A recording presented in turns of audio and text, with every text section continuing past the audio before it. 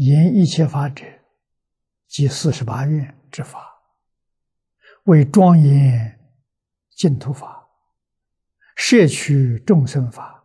庄严法身法等等，意为法藏48愿，悉皆圆满。愿中所摄一切之法，悉皆圆融无碍，成就世间自在王的果觉，故曰一切自在。这一段话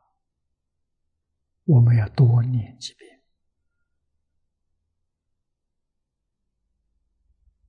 时时刻刻的让他来提醒我们。彭际清居士的话讲得也非常之好，以无量心，发无量愿，起无量行，说的话简单明了，无不一一称真如法界。这一句话非常重要，也就是与自性性的圆满相应。众生无量国土无量菩萨随顺众生，经不可说不可说那由他劫，入不可说不可说恒河沙佛土，悉以无量行海而严净之，是庄严佛国土。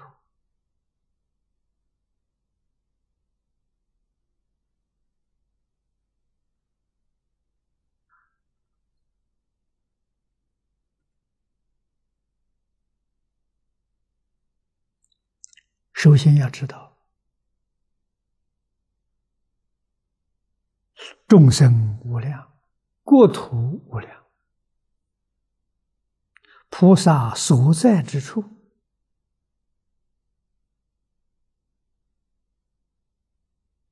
悉以无量行海而严净之。严是庄严，净是清净。这太伟大了！一切时、一切处、一切境缘当中，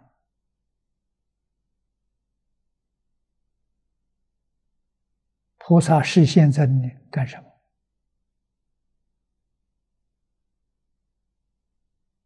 庄严佛土啊，净化人心啊，心净则国土净那么庄严净这个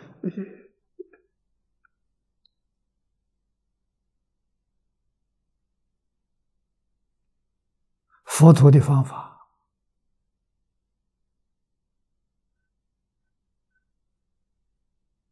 世尊在世完全表演给我们看了，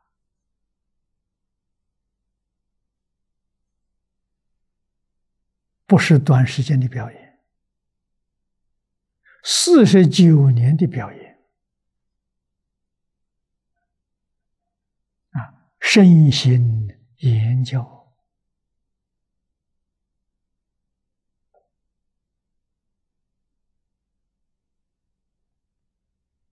身心庄严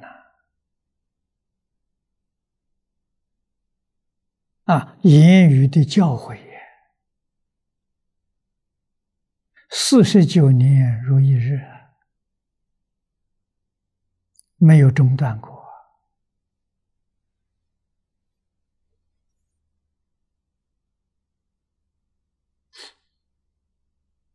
与明文利养，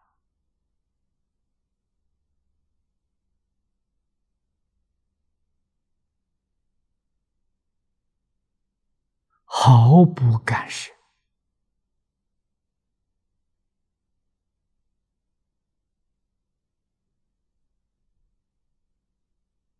一生为我们实现的清净心、清净身、清净业，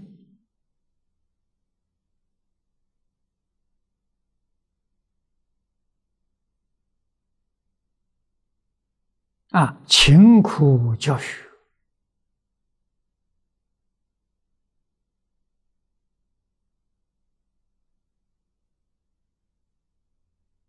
没有要人对他尊敬，没有邀请人对他供养，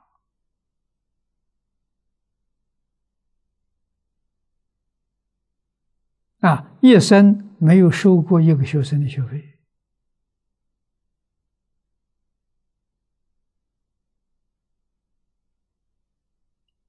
他也没有付出，因为他们生活的方式是徒步。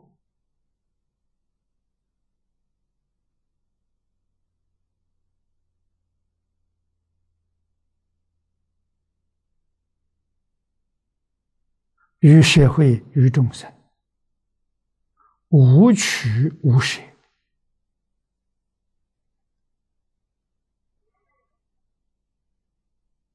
这是释迦牟尼佛给我们做的样子，这是菩萨行圣行只有圣人才做得到。凡夫起心动念是厉害，与我有利的事情我就干，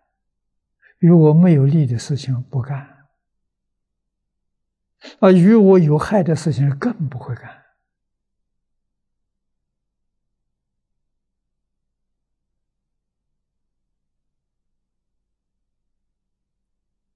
我们从世尊